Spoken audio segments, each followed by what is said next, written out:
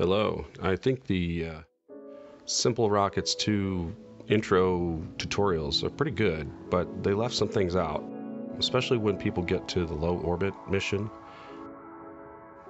Seems like there's a few things that just aren't covered that really should be. The basic spaceship has the command pod on it. The command pod is kind of heavy.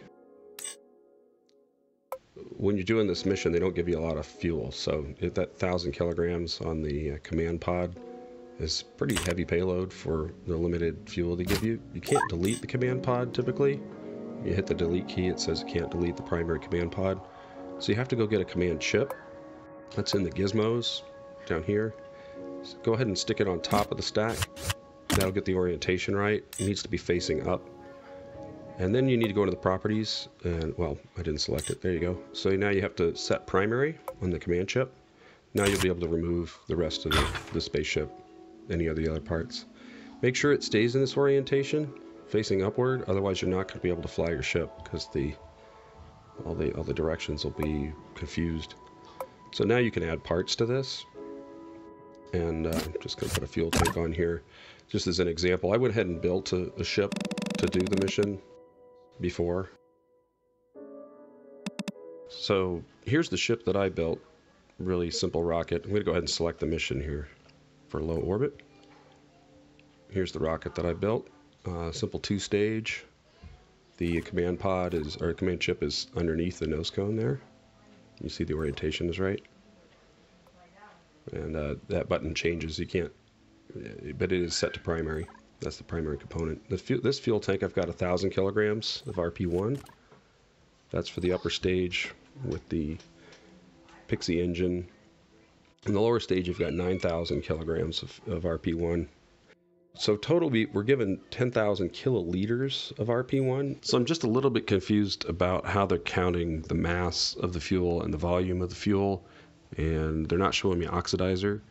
So I plan on burning about 10,000 kilograms of fuel in oxidizer here, because that's the mass that it's showing me in the editor. And the limit we have is 10,000 liters. When I run this mission, my delta in mass from liftoff to final orbit is about 11,000 kilograms. And they're telling me that's like 9,000 liters of fuel. I guess the last 1,000 kilograms is the dry weight, the motor and the interstage and structure like that. So I'm going to go ahead and launch this, show you how the sequence goes. I used the Mage engine as the first stage engine. It's got plenty of thrust for this. You can hit enter to engage the automatic tracking if you don't move it. I'm going to turn on some parameters here so we can see the flight parameters and launch it with full throttle. If you don't hit enter, I don't know if it'll track vertically, but if you move the caret for pitch, it'll start tracking. That's something you might want to turn off with the enter key if you have like RCS and you don't want to waste amount of propellant. That's kind of a later thing. So I'm going to gradually pitch over here, starting at 1,000 meters. I also throttle down to about half throttle at 1,000 meters. When you get up, I kind of have my nodes here at like 5,000. I pitch over a little bit more, throttle up a little bit. My next node is, these are just kind of arbitrary. This is just for my own convenience, but I think I wait till like 15,000 meters. Yeah, 15,000 meters is typically where I pitch over to kind of 45. So I'll, step over there a little bit at a time. If you put in big changes, the rocket kind of oscillates around. I think that wastes some fuel. I don't know. If it was a flexible structure, it could put oscillations on the structure, and I don't think this game models that. I think it treats the rocket as a solid object, but maybe in later versions they'll put in some physics, and you want to do gradual transitions. So this is my first burn. I've been doing 2 burns on this. So the first burn, I'm looking for an apoapsis of about 75 to 80,000 kilometers, or meters, 75 or 80 kilometers.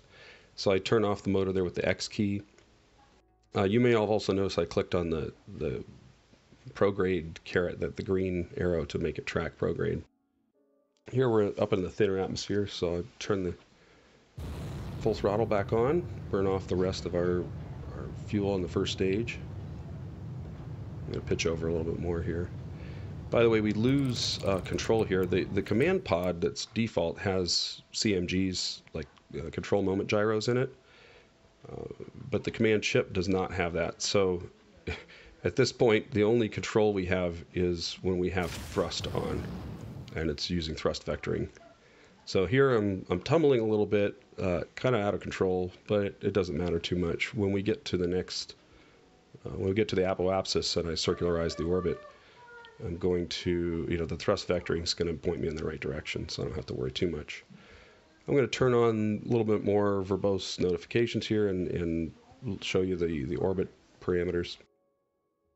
I said for notifications, I mean the annotations are a little bit more verbose.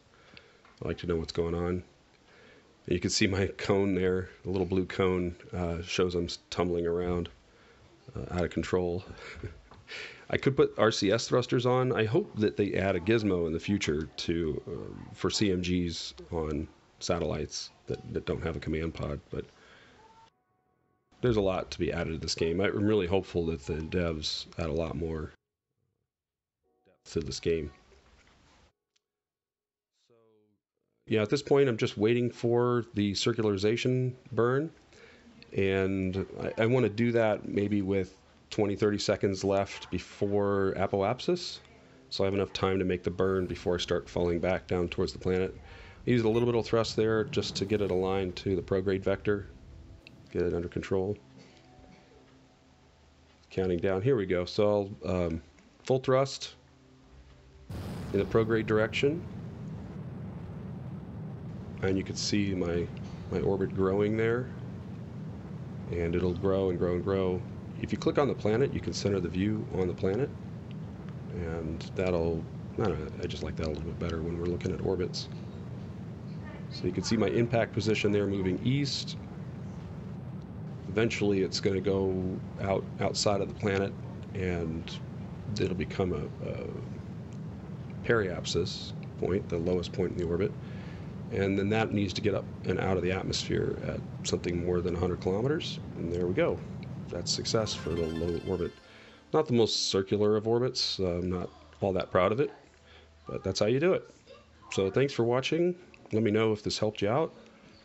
I'm kind of new to YouTube, actually making things for YouTube, so let me know if there's anything I can do to improve it.